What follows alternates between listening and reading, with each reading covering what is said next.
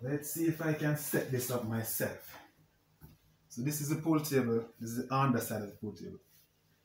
Here we got some flower spot. Just buy some cheap flower spot from the 100 shop. You know, so I can use for the pockets. So this is the foot right here, the legs.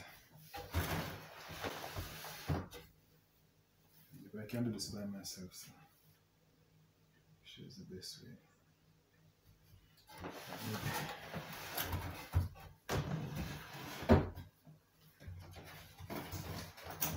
Fit like this.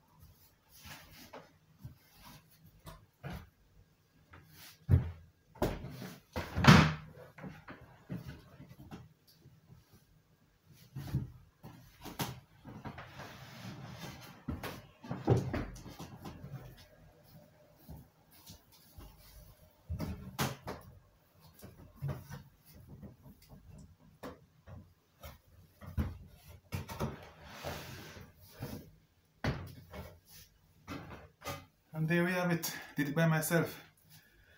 Not bad. So, can I fold it back by myself now?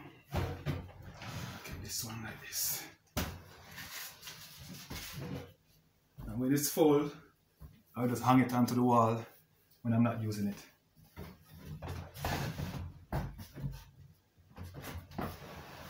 And there we have it. DIY pool table.